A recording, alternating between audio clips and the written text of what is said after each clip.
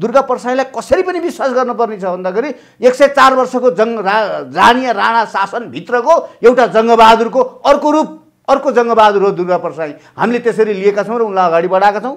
र यो नेपाली काङ्ग्रेसभित्रको 70-72 वर्षको इतिहास बोकेको नेपाली काङ्ग्रेसभित्रको लौह पुरुष गणेशमानको अर्को रूप हो दुर्गा प्रसाई भनेर हामीले लिएका छौँ। एमाले भित्रको यत्रो 70-72 वर्षको एमालेको राजनीतिभित्र अर्को मदन भण्डारी हो चाहिँ नि दुर्गा प्रसाई भनेर हामीले हेरेका छौँ। राप्रपाको राष्ट्रिय तत्त्व भनेको चाहिँ नि दुर्गा प्रसाई हो भनेर हामीले हेरेका छौँ। र यो देशको चाहिँ भाग्य र भविष्य निर्माण गर्नका लागि अब व्यक्तिको चाहिँ राजनीतिक दलहरूका व्यक्तिहरू छान्ने होइन, एउटा व्यक्तिमा ढुक्कसँग भएर अगाडि बढ्ने हो, देशको आर्थिक स्थितिलाई परिवर्तन गर्ने हो। यी जुकाहरू झस्किएका छन्, मुसाहरू झस्किएका छन्। नेपाली जनताको रगत र पसिना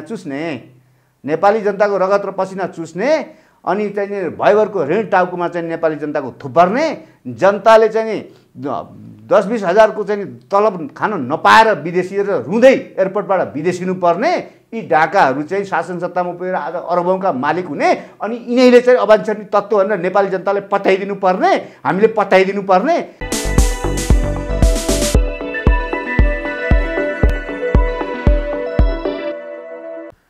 नमस्कार आदरणीय दर्शकवृन्द, आजको प्रेसको यो अर्को एउटा विशेष संवादमा यहाँहरूलाई धेरै स्वागत छ।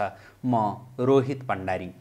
दर्शकवृन्द, सडकमा यति बेला राज संस्था, हिन्दू राष्ट्र र विशेष गरी धर्म संस्कृति बचाउनका लागि भनेर एउटा अभियान चलिरहेको छ, जसलाई महाअभियान भनिएको छ। दुर्गा प्रसाईले नेतृत्व गरिरहेको यो अभियान जति अघि बढ्दैछ, सरकार पक्ष विशेष गरी सत्तामा रहेका दलहरूको नजर त्यति नै यतातर्फ केन्द्रित छ।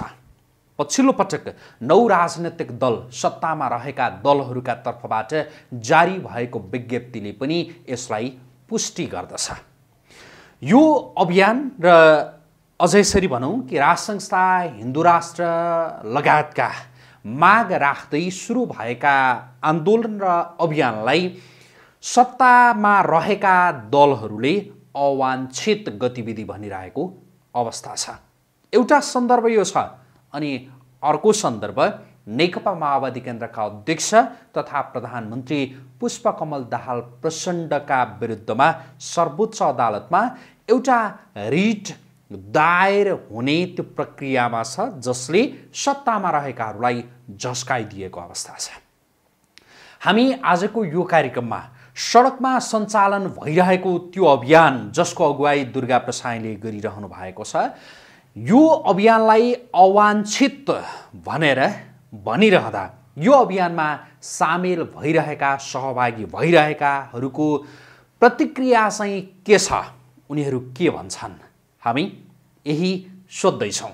यसका लागि यति बेला हामीसँग स्टुडियोमा हुनुहुन्छ राष्ट्रवादी अभियानका अभियन्ता एकजना नेता श्रीराम कण्डेल। उहाँलाई म स्वागत गर्छु। स्वागत छ यहाँलाई। हस्, धन्यवाद। आराम हुनुहुन्छ? आरामै छु सर।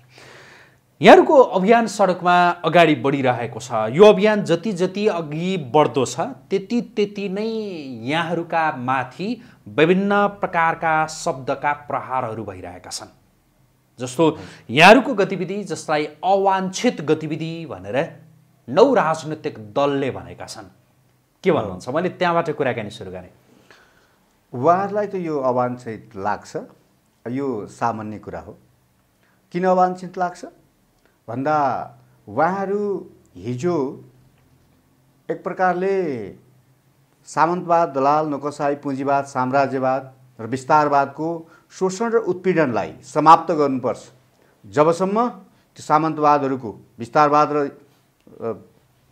साम्राज्यवादीहरूको थिचोमिचो कायम रहन्छ, तबसम्म नेपाली जनताको भाग्य र भविष्य निर्माण हुन सक्दैन, देशको भाग्य र भविष्य निर्माण हुन सक्दैन भनेर शासन सत्तामा आउनुभयो। शासन सत्तामा आइसकेपछि उहाँले जुन ढङ्गले तिनै चाहिँ नव सामन्तवाद बनेर, पहिला सामन्तवादको विरोध गर्ने, पछि नव सामन्तवाद बनेर यो नयाँ सामन्तवादीहरू, दलाल, नोकरशाही, पुँजीवाद, साम्राज्यवाद र विस्तारवादको दलाल बनेर उहाँले पहिलो काम गर्नुभयो यो देशको धर्म, संस्कृति, परम्परा, प्रथालाई समाप्त गर्ने, तुल्याउने, बर्बाद गर्ने। किनभने उहाँहरू नवदलाल हुनुहुन्थ्यो।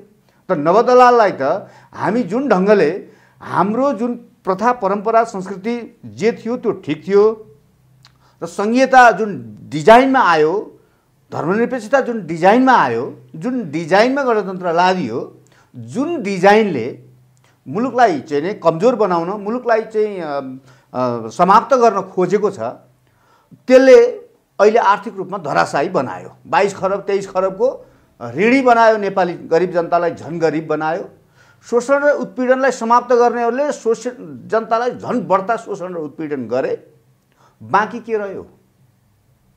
त्यसो भएको हुनाले उहाँले जब हामी राम्रा कुरा गर्छौँ उहाँहरूले त विरोध गर्ने कुरा स्वाभाविक हुन्छ, किनभने व्यवस्था जसरी फ्याँकिएको थियो त्यसका पछाडि शक्ति को थियो यो त हामीले बहस गर्नुको अर्थ छैन, सबैलाई थाहा छ। अब जस्तो यति बेला विशेष गरी यो अभियान जसले सिधै राज संस्था भनेर भनेको छैन है, तपाईको अभियानका जो प्रमुख भनौँ दुर्गा प्रसाई, जसले बानेश्वरको कार्यक्रममा राज संस्था जिन्दाबाद पनि नभन्नु किनकि राजा नै आउनु पर्यो नि त सडकमा भनेर भन्नुभयो।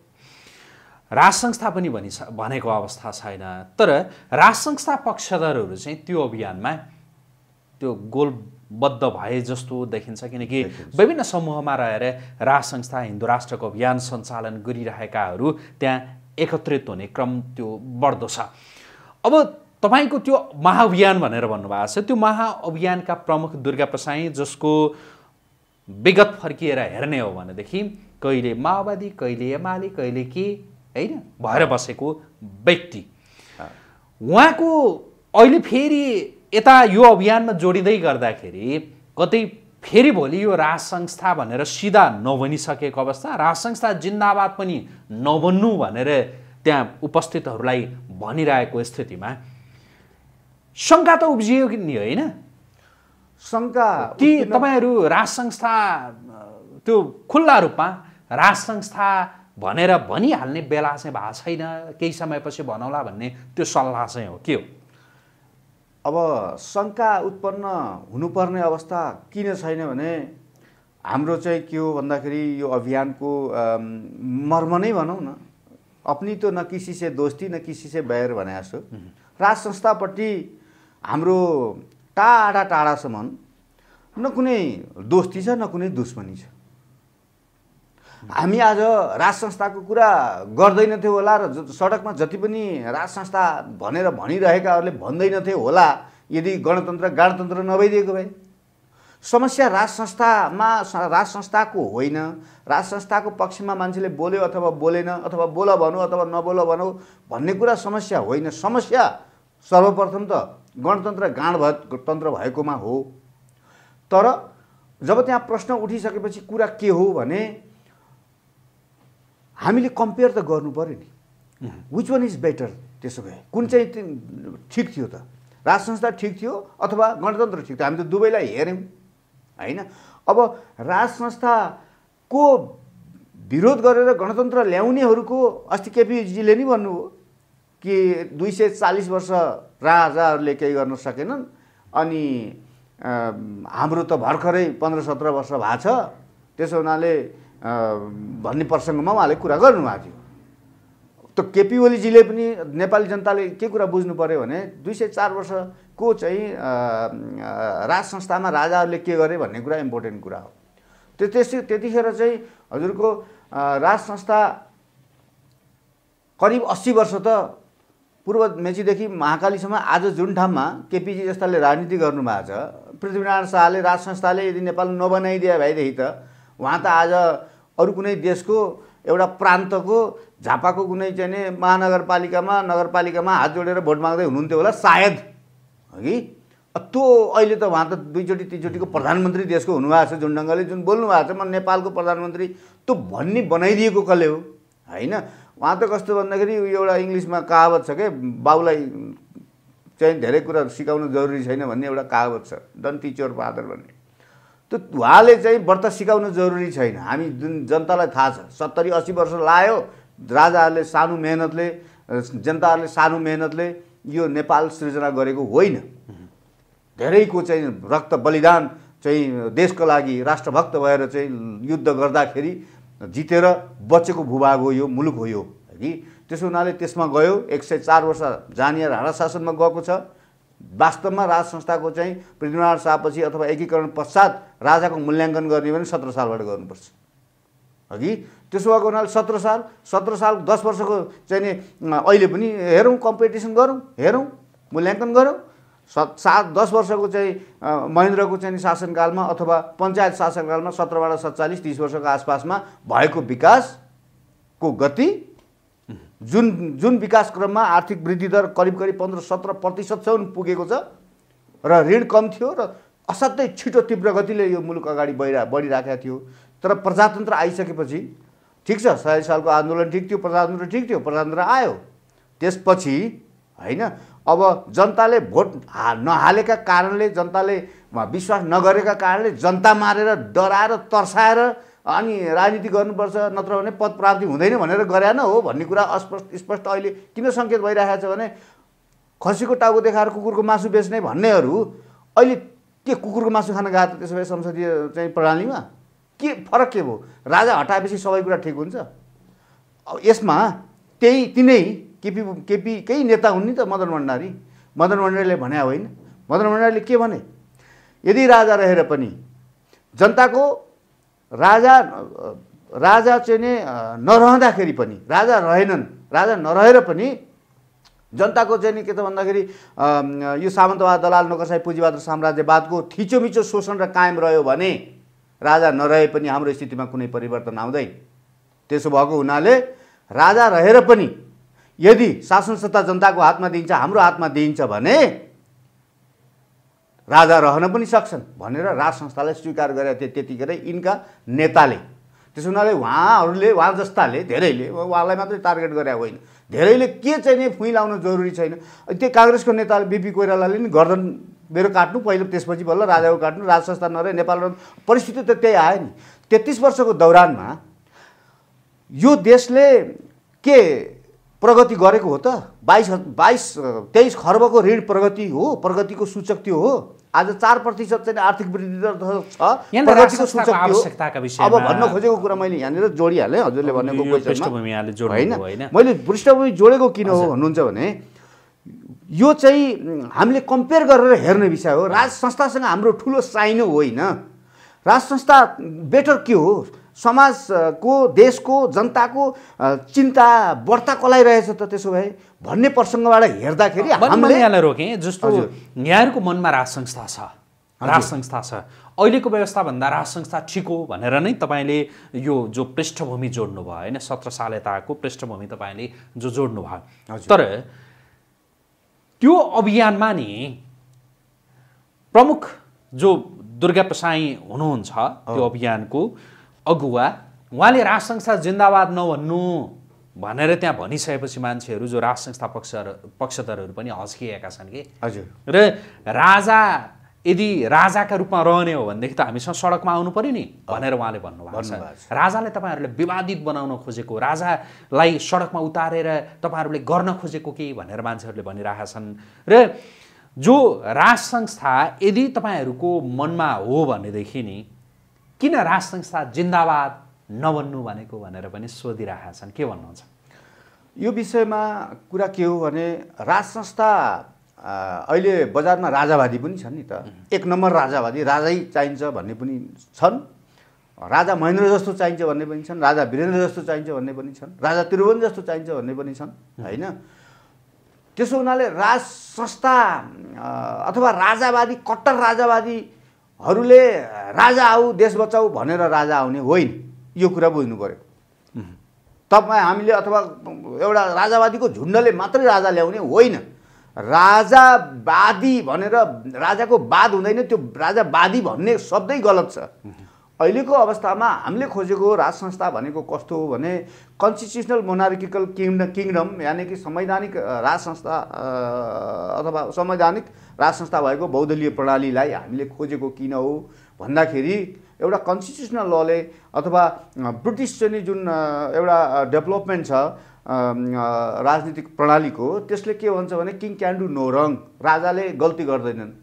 Why Why king can't do no wrong? King is a person. King can do actually wrong because he is a person पनि भन्न सकिन्थ्यो. तर हामी के भन्छौँ king can do no wrong. Why? Because king doesn't do anything by himself. त्यो answer त्यो हो. राजा आफैले केही गर्दैनन्. किन गर्दैनन् त आफैले राजा भन्दाखेरि मल्टिपार्टी डेमोक्रेसीमा प्रजातन्त्रमा शासन सत्ता जनताको हातमा हुन्छ, जनताको प्रतिनिधिको हातमा हुन्छ. राजा एउटा चाहिँ के हुन्छ त भन्दाखेरि एउटा उच्च तहमा बसेर संविधानको रक्षकको रूपमा र राजनीतिक पार्टीहरूले देश अप्ठ्यारोमा गइराखेको छ कि छैन, देशको चाहिँ स्थायित्व, देशको चाहिँ स्वाभिमान, देशको अखण्डतालाई निहाल्छन् र एडभाइस गर्छन्. त्यसो हुनाले राजाले गल्ती गर्दैनन्, काम गर्ने जनताका छोरा हुन्छन्. त्यो खालको राज संस्था त कांग्रेसले पनि चाहेको अवस्था अहिले छ. हरेक नेपालीले चाहनुपर्छ. तर सँगसँगै के छ, नेपालमा नेपाली छैनन्, नेपाली त एकदम कम छन्. छनको त नेपालमा मेरो जिज्ञासामा मेरो प्रश्नमा केन्द्रित हुनका लागि आग्रह गर्ने है. जस्तो मेरो सिधा प्रश्न अलिकति मैले बुझाउन जाने नै या हजुरले बुझाउनु भएको छ. जस्तो नि तपाईहरुको मनमा राज संस्था छ नि हैन? हजुर. तर तपाईहरु त्यो अभियानमा के भन्नुहुन्छ भनेदेखि सडकमा नै राजा आएनन्, आइसकेका छैनन्, राज संस्था जिन्दाबाद भन्नुहुन्छ. यदि राजा ज्ञानेन्द्र शाह या राजपरिवारका पूर्व राजपरिवारका कुनै सदस्यहरू तपाईहरुको यो अभियानमा बानेश्वरमा होस्, माइतीघरमा होस्, कहाँ गर्नुहुन्छ काठमाडौँका, ती ठाउँमा आउनु भएन भनेदेखि राज संस्था जिन्दाबाद नभन्ने हो? सिधा भनिदिनुहोस् त. कुरा त्यसो होइन. अनि हो चाहिँ के हो भने मेचीपुलको कार्यक्रममा राजा स्वयं उपस्थित भएर परेवा उडाएर अनि दीप प्रज्वलन गरेर अहिलेसम्मका जुनसुकै अभियानमा पनि राजनीतिक आन्दोलनमा, राष्ट्रवादी आन्दोलनमा नआएका राजा मेचीपुलमा आएर दुर्गा प्रसाईको आडमा बसेर त्यो क्रियाकलाप जे जति उहाँले गर्नुभएको छ त्यसले सङ्केत के गर्छ यति बुझे पुग्छ. धेरै व्याख्या विश्लेषणपट्टि जानु परेन. उहाँले सङ्केत के गर्नुभयो भने मलाई यो मान्छेपट्टि विश्वास छ, उसले राजा भनोस् या नभनोस्, उहाँको सङ्केत त्यही हो. राजा भनिरहन नि परेन, भनेर पनि केही हुँदैन भनेर उनी धेरैले धेरैचोटि भनिसके. राजा नभन्दै गर्दा अथवा भनेर जेसुकै त्यतापट्टि जानु परेन. मेरो चाहिँ यो व्यक्तिमा मेरो आशीर्वाद छ, मेरो साथ र सहयोग छ भन्ने सङ्केत उहाँले दिइसकेपछि अब बानेश्वर र अब विभिन्न ठाउँमा राजतन्त्र जिन्दाबाद भन्न जरुरी किन पनि छैन भने नेपालमा नेपाली छैनन्. मैले त्यही जोड्न खोजेको थिएँ. यहाँ कांग्रेस छन्, एमाले छन्, माओवादी छन्, राप्रपाका छन्, अरू पार्टीका छन्, सबै पार्टीका छन्. तर सबै पार्टीका व्यक्ति एउटा राष्ट्रवादी भएर देश जोगाउने यो आन्दोलनमा, यो दौरानमा एकै ठाउँमा आउनको लागि राजावादी भन्दाखेरि कांग्रेस झस्किने, राजावादी भन्दा माओवादी झस्किने, राजावादी भन्दा एमाले झस्किने, राजावादी भन्दा अर्को झस्किने, राप्रपा पनि झस्किने स्थिति आयो अहिले त. हाम्रो एजेन्डा उसले लो भन्ने. तर त्यो त होइन कुरा त. त्यसो भएको हुनाले यो झस्किने स्थिति हामीले नबनाऊ. राज संस्थालाई सर्वस्वीकार्य बनाउनको लागि राजा आऊ देश बचाऊ अथवा हामी राजावादी अथवा राजा जिन्दाबाद भनिरहन जरुरी छैन. किन भन्दाखेरि हिन्दू किङडमको कुरा आइसकेपछि, हिन्दू अधिराज्यको कुरा आइसकेपछि यो धर्म संस्कृतिलाई बचाउनको लागि पनि अधिराज्य अन्तर्गत राज संस्था कुनै न कुनै रूपमा रहन्छ. त्यसो भएको हुनाले बढ्ता त्यसै चाहिँ गर्न जरुरी छैन. जसका कारणले आउन चाहेका हैन, यसप्रति एट्र्याक्सन भएका कतिपय कांग्रेसी साथीहरूलाई, कतिपय माओवादी त राष्ट्रवादी शक्ति ठुलो छ. अहिले माओवादीहरू पनि यो भित्र आइराखेका छन्. माओवादी हिजोको चाहिँ हाम्रो दुर्गा प्रसाईजी नै माओवादी. तर उहाँले माओवाद किन जोइन गर्नुभयो? देशको चाहिँ भाग्य र भविष्य निर्माण गर्न, देशलाई अर्थमा चाहिँ आर्थिक रूपले समृद्ध बनाउन, युवाहरूको भाग्य र भविष्य निर्माण गर्न, रोजगारी पैदा गर्नको लागि भन्ने हिसाबले उहाँ जोइन हुनुभएको थियो. तर त्यो होइन रहेछ, षड्यन्त्र रहेछ यहाँ भन्ने थाहा पाएपछि उहाँ एमालेतिर लाग्नुभयो. धेरै साथीहरूले त्यो गरे. एमाले पट्टि पनि उहाँले भन्नुभएको छ. म केपी बालाई भने, हजुरबालाई मैले भने कि यसरी झुन्डिएर मरिराखेका छन्, यिनीहरूको राहतको काम गर्नु पर्यो भन्दाखेरि खासै चाहिँ नि के त भन्दाखेरि यस विषयमा सुनवाई नभएपछि मैले त्यो पनि छोडेँ. मलाई कारवाही गरेर निकाल. म कुनै पार्टीको झोले होइन. म चाहिँ के हो त भन्दाखेरि देश बन्नु पर्यो, नागरिकहरूले रोजगार पाउनु पर्यो, बाकसमा फर्किने युवाहरू, बलिया युवाहरू, स्वस्थकर युवाहरू विदेशमा जाने अनि बाकसमा फर्किने, यो अवस्थाको अन्त्य गर्नका लागि मैले सबै कुरा छोडेर मेरो लाइफ हालाकि नेपालको अवस्थामा तुलनामा A1 ग्रेडको चाहिँ नि लाइफ हुँदा हुँदै पनि मलाई छोराछोरीहरूले पनि अब सेवा गर देशको भनेर भनेका छन्। मेरो आत्मामा पनि त्यो आयो र म लागेँ भनेर आइसकेपछि अब राज संस्था जिन्दाबाद भनेर सडकमा भनिरहन जरुरी छैन र कसैले पनि के छ भने राज संस्था जिन्दाबाद भन्न पनि जरुरी छैन, भन्न पनि जरुरी छैन। यसमा न्युट्रल भएर हामी अगाडि बढ्नुपर्छ। किन भन्दाखेरि नेपाली जनताले ल्याउने हो, परिवर्तन गर्ने नेपाली जनताले हो। र अहिले हामीले चाहिँ के छ भने एउटा भनाइ छ के किसी की कीमत नहीं देखी जाती, नियत देखी जाती है भन्छ के हिन्दीमा। उनको नियत के छ, दुर्गा प्रसाईको नियत के छ भन्दाखेरि देश बिग्रियो, व्यवसायीहरूले आत्महत्या गर्ने स्थिति बन्यो, कतिपयले जलेर मर्ने स्थिति भयो, कतिपय आपका रुखामा चाहिँ नि गएर झुन्डिएको अवस्था भयो, अर्थनीति खराब भयो, बाहिरबाट पैसा ल्याउने राष्ट्रले जनतासँगबाट चाहिँ 20-22%, 25%सम्म चाहिँ नि वित्तीय संस्थाहरूले जुन ढङ्गले पैसा वसुली गरेका छन्, तपाईले ब्याङ्कमा जानुभयो भने 1 करोड रुपियाँ ऋण लिँदै गर्दा तपाईले 5 करोडको जेथा त्यहाँ राख्नुभएको हुन्छ। तपाईले 1 करोड रुपियाँ समयमा बुझाउन सक्नु भएन, उसले तपाईको 5 करोडको जेथा चाहिँ नि लिलाम गर्छ। खैर करोडका कुरापट्टि नजाउँ, लाखको कुरामा हामी सीमित हौँ। 10-15 लाख 20 लाख लिएका मान्छेहरूको ब्याजमाथि ब्याज चार्ज खप्टाएर उसको सम्पत्ति जफत पनि गर्ने, उसलाई झुन्डिन बाध्य गराउने यो आर्थिक नीति जुन छ, यो आर्थिक नीति यो चाहिँ विश्वको काम नलाग्ने नीति हो।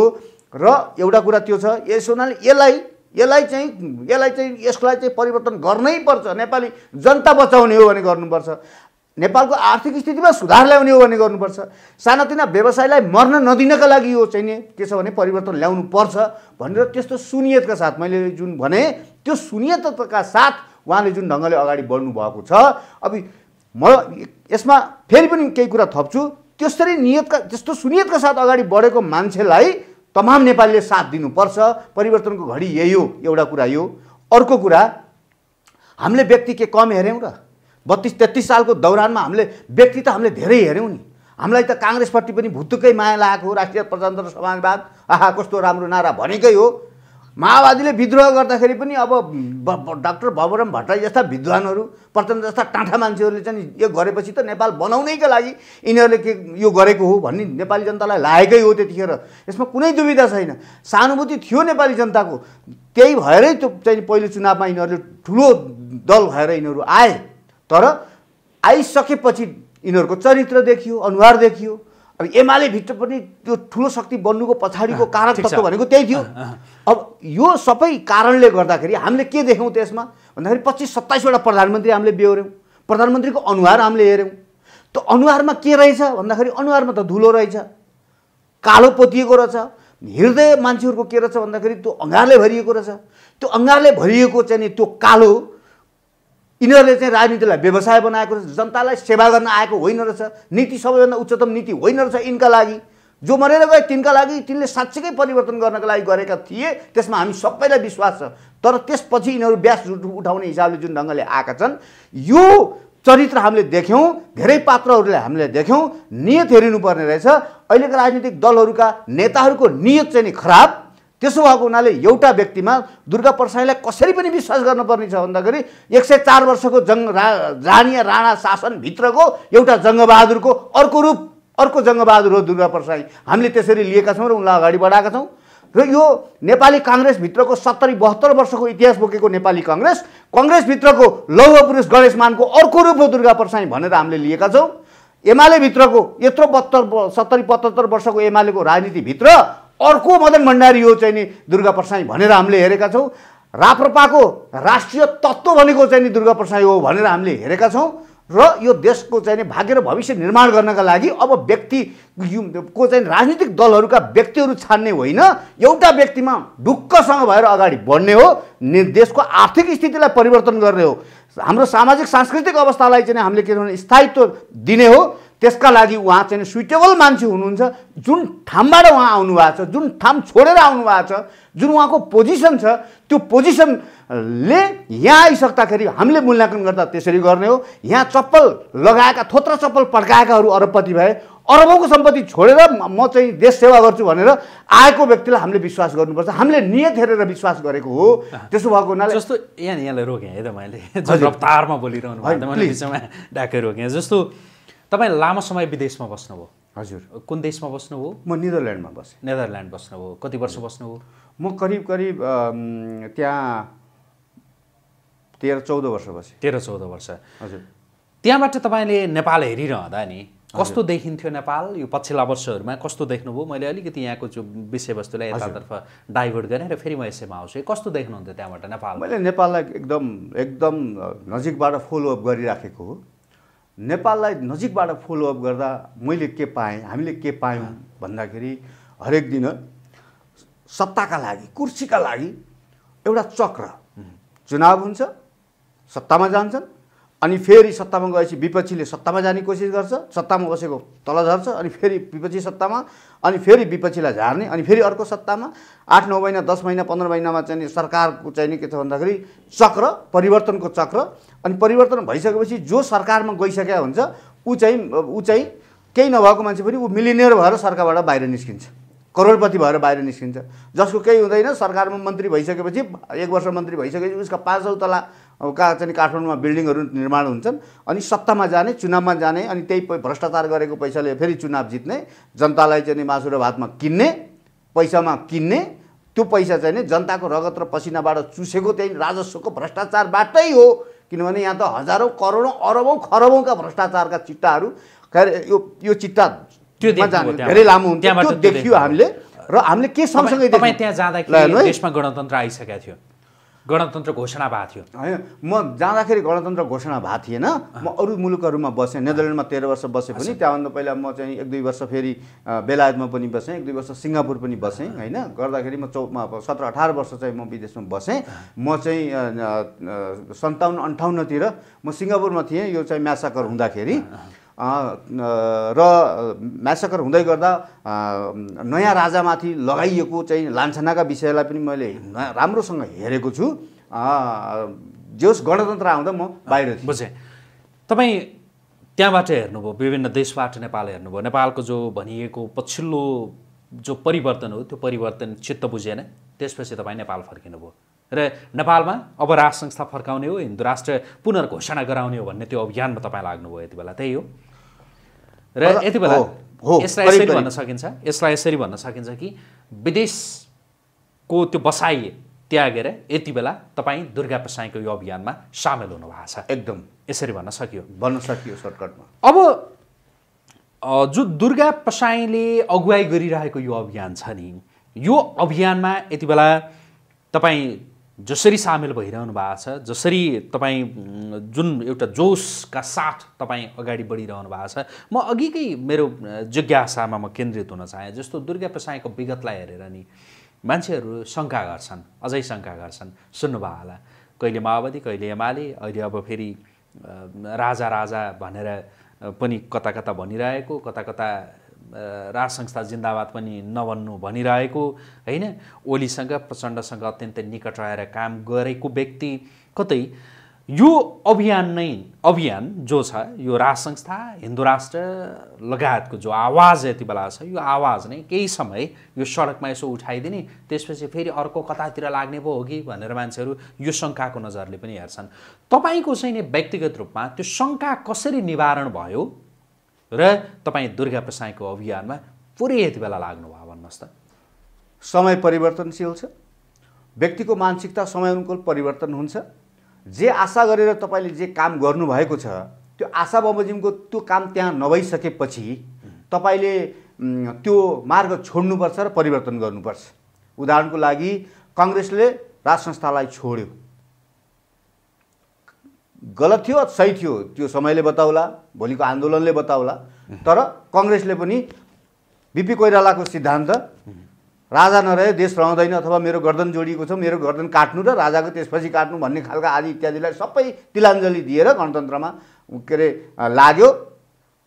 प्रचण्ड बाबुरामको चाहिँ नि भुइँ काङ्ग्रेस चढ्यो, परिवर्तन गर्यो, एमाले परिवर्तन भयो, मदन भण्डारीका कुरा मैले गरेँ, उनीहरू पनि फरक ढङ्गले गयो। अहिले फेरि पनि एमाले भित्र अर्को परिवर्तन आउँदैछ अरे, राज संस्थालाई पनि त्यहाँ चाहिँ पोजिटिभली हेरिराखेको छ, हिन्दू राष्ट्रलाई पोजिटिभली, त्यो पनि कुरा छ।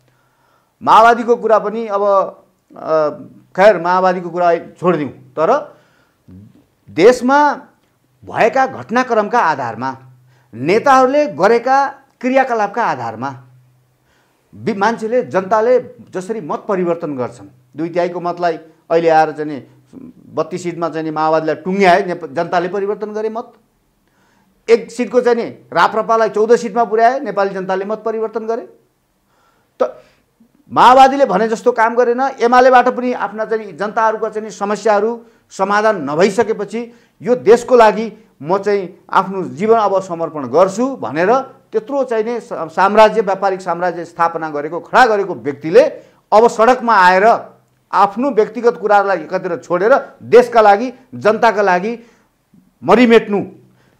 विदेशमा मरिरहेका व्यक्तिहरू जसको क्रियाकलाप हुन सकिराखेको थिएन उनीहरूलाई चाहिँ तिनीहरूको लास लिएर आउने काम गर्नु। 20-21 कतिवटा लास लिएर आउनु भएको छ। कति मान्छेलाई चाहिँ मिडल इस्टबाट चाहिँ उहाँले चाहिँ के छ भन्दाखेरि उद्धार गर्नुभएको रहेछ। यो ढङ्गले अगाडि बढेको व्यक्तिमाथि हामीले विश्वास नगरे कसलाई विश्वास गर्ने? त्यसो भएको हुनाले विश्वास गर्दै गर्दाखेरि सबै दलहरूलाई 33 वर्षको चाहिँ सबै दलहरूलाई हेरिसकेपछि सबै नेतालाई हेरिसकेपछि अब मैले अघि नै भने यो देशको जङ्गबहादुर हो, लौह पुरुष गणेशमान हो भनेर मैले त्यसै भने होइन। अब चाहिँ के छ भने यो व्यक्ति यो के छ उ छ भनेर कोट्याउने कुरा होइन। धेरै कोट्यायो भनेदेखि के छ भन्दाखेरि नराम्रो हुन्छ। नेताहरू र दलहरूलाई हामीले हेऱ्यौँ, दलहरू चाहिँ नै स्पष्टसँग दलालै हुन् र विदेशीको एजेन्डा लादिएकै हो। नेपाली जनताको चाहिँ मागै थिएन। तपाईँको 62-63 को आन्दोलनले जे स्थापित गर्यो, आन्दोलनमा गणतन्त्रको नारा थिएन, आन्दोलनमा धर्मनिरपेक्षताको नारा थिएन, संहिताको नारा थिएन। जे कुरा लादियो त्यसले मुलुकलाई चाहिँ राम्रो पनि गरिरहेको छैन। राम्रो गरेको भए उदाहरणको लागि हजुर त यस्तो विद्वान व्यक्ति हुनुहुन्छ, पत्रकार हुनुहुन्छ, सबै कुरा बुझ्नु भएको छ। यदि राम्रो भइदिएको भए गणतन्त्रले आज मुलुकलाई सिङ्गापुर बनाइदिए भए कसैले गणतन्त्रको विरोध गर्थ्यो? गर्दैन थियो। आज धर्मनिरपेक्षताको नाममा अहिले 6-7 हजार कति चर्च निर्माण भएको छ भनिएको छ। जुन ढङ्गले पैसाले डलरमा धर्म किनबेच गराउने काम भएको छ, जुन ढङ्गले सांस्कृतिक विखण्डन मचाउने काम भएको छ, यो नभइदिएको भए यो विषयमा हाम्रो एजेन्डा के, हामीले आज के भनेर बोल्थ्यौँ र? बोल्न पर्ने कुरा रहन्थ्यो कि रहन्थेन? त्यो यो संहिताले जुन ढङ्गले 22 खरबको ऋण पुरा यो नभइदिएको भए हामीले विरोध गर्नु पर्थ्यो। त्यसो हुनाले मैले के भनेको छु भन्दाखेरि गणतन्त्र होइन गाणतन्त्र भयो। संहिता यो मुलुकको लागि घाँडो भयो। धर्मनिरपेक्षता संस्कृति धर्म संस्कृतिलाई चाहिँ खण्ड गर्ने अथवा समाप्त गर्ने एउटा तत्त्व भयो, माध्यम भयो, जुन पश्चिमका मुलुकहरूको अलिकति चाहिँ डिजाइन थियो होइन। उत्तर दक्षिणकाहरूको पनि त्यहाँ स्वार्थ जोडिएको छ। यिनीहरूको स्वार्थमा यो जुन ढङ्गले आएको छ, नेपाली जनतालाई मार्नका लागि जब तपाईँले विदेशी भूमिबाट विदेशी बन्दुक लिएर आएर तपाईँले नेपाली जनतालाई मार्नुहुन्छ, त्यसको परिणाम के हुनसक्छ? त्यही भयो आज। त्यो कुरा दुर्गा प्रसाईले बुझ्नुभयो, 3 करोड नेपाली जनताले बुझ्नुपर्छ। हामीले पनि बुझ्यौँ र हामी सँगै छौँ र चट्टान बनेर अब यो दुर्गा प्रसाईका बारेमा व्यक्तिगत चाहिँ लान्छना अनावश्यक लगाउने काम छैन। उहाँको स्पष्ट सुनिएको छ। जुन ढङ्गले ब्याङ्कस्याङ्का यताउति आरोप लगाउन खोजिरहेका छन् यी दलालहरूले, यी चाहिँ विदेशीका दलालहरूले, प्रयोग गरिएका पात्रहरूले उनलाई चाहिँ के छ भने बदनाम गरेर यो एजेन्डालाई कमजोर बनाउने जुन षड्यन्त्र भएको छ, यो षड्यन्त्र हामी चिरेर देखाउँछौँ। यो षड्यन्त्र चिरेर देखाउँछौँ, यो व्यवस्था फालेर देखाउँछौँ। अब यति बेला नि गद्दीबाट बाहिरिएका राजा ज्ञानन्द शाह सडकमा आइसक्नु भएको छैन। झापाको मेचीमा गएर दीप प्रज्वलन गर्नुभयो, परेवा उडाउनु भयो, यो अभियानको उद्घाटन गर्नुभयो। एक हिसाबले भन्यो भनेदेखि यो अभियान त्यो मेरै अभियान हो भनेर उहाँले भन्नुभयो, नबोलिकन पनि उहाँले त्यो भन्नुभयो होइन। अहिले तपाईँहरू सडकमा अब राजालाई ल्याउने हो भनेर भनिराख्नु भएको छ। दुर्गा प्रसाईले त के भन्नुभयो भनेदेखि राजासँग मेरो कुरा भएको थियो, उहाँले 25 गते पछाडि माइतीघरमा भने माइतीघरमा, बानेश्वरमा भने बानेश्वरमा, जहाँ भन्नुहुन्छ तपाईँहरू त्यहीँ आउँछु भनेर भन्नुभएको छ भनेर भन्नुभयो। अहिले राजा सडकमा नआउँदै त अहिलेको सरकारले, अहिलेको 9 दलीय जो गठबन्धन, पछिल्लो समयमा अर्को एउटा दल पनि 8 थियो, अहिले 9 पुगेको छैन, 9 दलीय गठबन्धनले अवाञ्छित गतिविधिहरू हुन थाले, त्यो हामीलाई स्वीकार्य छैन, सह्य छैन भनेर भनेको अवस्था छ भने राजालाई तपाईँहरू जसरी सडकमा आउनका लागि आग्रह गरिरहनु भएको छ, प्रेरित गरिरहनु भएको छ, यदि उहाँ सडकमा आउनुभयो भनेदेखि नि त्यति बेला सरकारले यदि जो अवाञ्छित तत्त्व भनेर भनिरहेछ, अवाञ्छित गतिविधि भनेर भनिरहेछ, अवाञ्छित क्रियाकलाप गरेको आरोपमा उहाँलाई समात्ने काम भयो या तपाईँहरूलाई कोही कसैलाई समात्ने काम भयो भने त्यति बेलाको परिस्थितिका विषयमा केही सोच्नु भएको छ तपाईँहरूले या छैन? पहिला कुरो के हो भने यो लुटवाद, शोषणवाद, गुण्डावाद, भ्रष्टाचारवाद, राष्ट्रिय प्रजातन्त्र समाजवाद होइन, अप्रजातान्त्रिक असमाजवाद, यो वाद यस्ता खालका तत्त्वहरूले अहिले जुन नेपाली जनताले सुस्फूर्त ढङ्गबाट मौलिक हिसाबले देशको स्वाधीनता, अखण्डता, आत्मसम्मान जनताको आर्थिक समृद्धिका विषयलाई लिएर अगाडि बढ्दै गर्दा विदेशीका दलालको टाउको दुख्छ, अवाञ्छनित कार्य भनिराखेका छन्। यही बिचमा राजा यदि सडकमा ओर्लिने हो भने उनलाई के थाहा छ भने यहाँ ज्वालामुखी दन्किन्छ। यो ज्वालामुखीले गणतन्त्रवादीका नाइकेलाई समाप्त गर्छ भन्ने तिनलाई थाहा छ। पूर्वदेखि पश्चिम महाकालीसम्म भित्रमा त यिनी अटाउँदैन, जनताले लखेड्छन्, या त यहीँभित्र धुलो बनाउँछन्, खरानी बनाउँछन्, या मेचीदेखि महाकालीभन्दा बाहिर भाग्न पर्ने दुम दबाएर अवस्था हुनसक्छ। सिंह अब सडकमा आयो, सिंह सडकमा आएपछि मुसाहरूको छटपट्टि त भइहाल्छ, यिनलाई अवाञ्छनीय कार्यक्रम त्यसो भने। यो ढङ्गले अब राजा नआउने कुरा केही छैन, आउँछन्, आउनुपर्छ, किनभने यो देश बनाएकै पृथ्वीनारायण शाहले हो, देश बनाएकै नेपाली जनताले हो। जब नेपाली जनतै सडकमा आउँछन् भने राजाले सडकमा नआएर हुँदैन, आउनुपर्छ। तर आउनुपर्छ भन्दै गर्दा उहाँ त आइपुगिसक्नुभयो। घरिघरि आउने कुरा चाहिँ आए राम्रै भयो, नआउँदाखेरि पनि उहाँ फेरि आउनु भएन भनिरहन परेन भन्ने मलाई लाग्छ। उहाँ त आइसक्नुभयो सडकमा, झापाबाट उहाँले सुरु गर्नुभयो, दीप प्रज्वलन गरेर उहाँले सङ्केत गर्नुभयो। उहाँले वक्तव्यहरूमा पनि भन्नुभएको छ यो देशमा प्रजातन्त्र बिनाको राज संस्था र राज संस्था बिनाको प्रजातन्त्र दिगो रूपमा रहन सक्दैन भनेर उहाँले भनेको सङ्केत के हो भने बहुदलीय प्रजातन्त्र, राजासहितको बहुदलीय प्रजातन्त्र यो देशमा आवश्यक छ, त्यसका लागि म प्रतिबद्ध छु भनेर उहाँले विगतमा एक त्रुटि केन्द्रबाट नि भएको छ। त त्रुटिमाथि पनि म अब सचिएर जानुपर्छ है, सबै सचिनुपर्छ, यिनीहरूले सयौँ गल्ती गरे, उनले पनि एकाध गल्ती गरेका होला, उनलाई पनि माफ गर्नुपर्छ, ह्युमन बिइङ हो नि त भन्ने कुरा उहाँले सङ्केत गरिसकेको अवस्थामा उहाँलाई अब सडकमा आउँदै गर्दा अवाञ्छनीय तत्त्व भनेर यो दलहरूले बढ्ता खेले भने दलका नेता समाप्त हुन्छन् र यदि समाप्त भएनन् उनीहरूले शक्ति प्रयोग गरेर नेपाली जनतालाई चाहिँ दबाउने कोसिस गरे भने जनताले अब यो मैदान कुरुक्षेत्रको मैदान हुन्छ, पाण्डव र कौरवको युद्ध हुन्छ। अब जित्छ, सत्यले जित्यो भने हाम्रो जित हुन्छ, असत्यले जित्यो भने तिनले जित्लान्। तर नेपाली जनता यसरी ओर्लिएको बेलामा, ज्वालामुखी भएर ओर्लिएको बेलामा, राजनीतिक दलहरूसँग यस्तो निराश्यता भइराखेको बेलामा, आर्थिक रूपले देश धराशायी भइराखेको अवस्थामा, वैदेशिक शक्तिहरूको हस्तक्षेपले देशको हाम्रो चाहिँ इज्जत र स्वाभिमान प्रतिष्ठा गुमेको अवस्थामा नेपाली जनता यो चाहिँ नि संहिताको तत्त्व, गणतन्त्रको तत्त्व, धर्मनिरपेक्षताको तत्त्वसँग गएर मिसिएर यो आन्दोलन टुर्न दिनेवाला छैन। यिनको भाग्य र भविष्य समाप्त हुनुपर्छ र हुनेवाला छ, हामी गर्न चाहन्छौँ। अब हामी चाहिँ नि राष्ट्रभक्त देश जोगाउनेहरूको पाखुरामा ताकत कति छ भन्ने कुरा अब बिस्तारै देखिँदै जान्छ। राजा जोगिन्छन्, जोगाउनुपर्छ, जनताले जोगाउँछन्। यिनीहरूले गर्न खोजेर, हान्न खोजेर, मार्न खोजेर, जेसुकै बोलेर कोही डराउनेवाला छैन, डराउने अवस्था पनि छैन। डराउन पर्ने यिनलाई छ, यिनी डराएका छन्, यिनी झस्किएका छन्, यी जुकाहरू झस्किएका छन्, मुसाहरू झस्किएका छन्। नेपाली जनताको रगत र पसिना चुस्ने, नेपाली जनताको रगत र पसिना चुस्ने, अनि चाहिँ भयभरको ऋण टाउकोमा चाहिँ नेपाली जनताको थुपर्ने, जनताले चाहिँ 10-20 हजारको चाहिँ तलब खान नपाएर विदेशिएर रुँदै एयरपोर्टबाट विदेशिनु पर्ने यी डाकाहरू चाहिँ शासन सत्तामा पुगेर आज अरबौँका मालिक हुने, अनि यिनीहरूले चाहिँ अवाञ्छनीय तत्त्व भनेर नेपाली जनताले पठाइदिनु पर्ने, हामीले पठाइदिनु पर्ने। यिनका ज्वालामुखी बनेर यी खरानी हुन्छन् यदि समयमा सुध्रिएनन् भने। हामी कुराकानीको अन्त्यमा छौँ। यो सडकमा यो अभियान चलिरहेको छ, तपाईहरू आक्रोशित हुनुहुन्छ जो अहिलेको व्यवस्थाका प्रति, अहिलेको व्यवस्थाका पक्षधरहरू यहाँहरूका प्रति आक्रोश व्यक्त गरिरहेको अवस्था छ।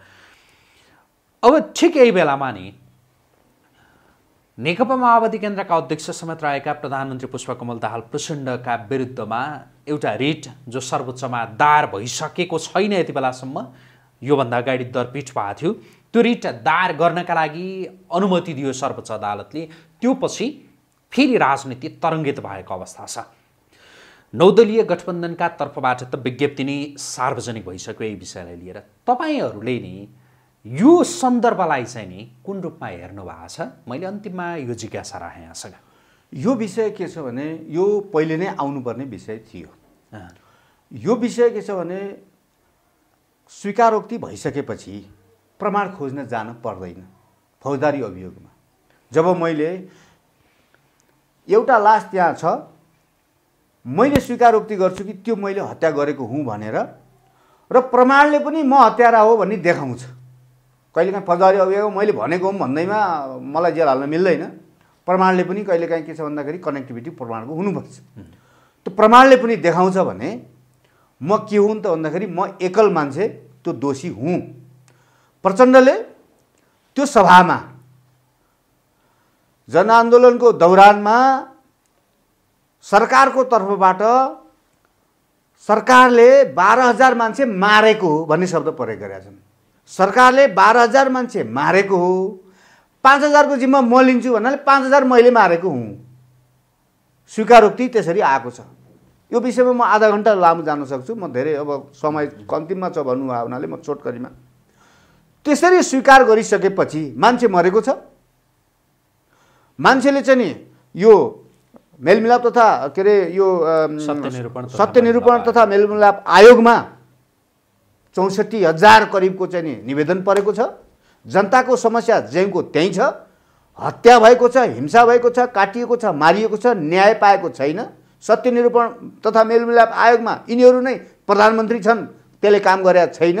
समस्या ज्याङको त्यहीँ हुँदै गर्दा भाषण गरेर सार्वजनिक ठाउँमा 5,000 मान्छे मारेको जिम्मा मैले लिन्छु भन्दै गर्दा त्यो रिट निवेदन अब दर्ता हुन्छ। दर्ता भइसकेपछि हुनुपर्ने पहिल्यै थियो। अझै पनि के छ भने न कानुनको अज्ञानता क्षम्य हुनसक्छ, न फौजदारी अभियोगमा चाहिँ समय व्यतीत भयो अब मुद्दा लाग्दैन भनेर भन्न मिल्छ। उसको जीवन रहेसम्म मुद्दा लगाउन मिल्छ। हत्याकाण्डको कुरा हो, यो कसैको जिउ लिने कुरा हो, आन्दोलन भयो, जनयुद्ध भयो भनेर जनयुद्धका नाममा कुनै पनि एउटा सामान्य व्यक्तिलाई चपेटमा पारेर हान्न, मार्न, काट्न गर्न पाइँदैन। यो वार क्राइम हो। यो युद्ध अपराध उनीबाट भएको छ। उनीबाट मात्रै होइन, उनका पछाडिका चाहिँ नेताहरूबाट पनि भएको छ। त्यो अस्ति चाहिँ संसदको चाहिँ सभामुख भइटोबलेकाहरूमाथि पनि जुन आरोप छ सापकोटाहरूमाथि, ती सबै आरोपीहरू जेलमा जानुपर्छ। न्याय भनेको त्यो हो। हुन्छ, आजको लागि कुराकानी यति गरौँ। समय दिनुभयो यहाँलाई आजको प्रेसका तर्फबाट धेरै धन्यवाद। धेरै धेरै धन्यवाद सर। हजुरलाई पनि सँगसँगै जाँदै गर्दा आज होलीको दिन सबैलाई होली पर्वको शुभकामना छ। रङ नहो त कितनी बेरङ होती हे दुनियाँ भन्छन्। यो रङले सबैको चाहिने दुनियाँ संसारलाई एउटा रङ्गीन बनाओस् भन्ने यही शुभकामना सबै तमाम यहाँ दर्शक महानुभावहरूलाई दिन चाहन्छु, यहाँलाई पनि दिन चाहन्छु। धेरै धेरै धन्यवाद। हस्, आदरणीय दर्शकवृन्द, हामी कुराकानी गरिरहेका थियौँ राष्ट्रवादी अभियन्ता नेता श्रीराम कणेलसँग। उहाँसँगको यो कुराकानीसँगै आजको प्रेसको विशेष भिडियो संवाद अहिलेका लागि यहीँ सकिन्छ। पल पलको अपडेट, ताजा बहस र विश्लेषणात्मक टिप्पणीका लागि आजको प्रेस हेर्दै गर्नुहोला। नमस्कार।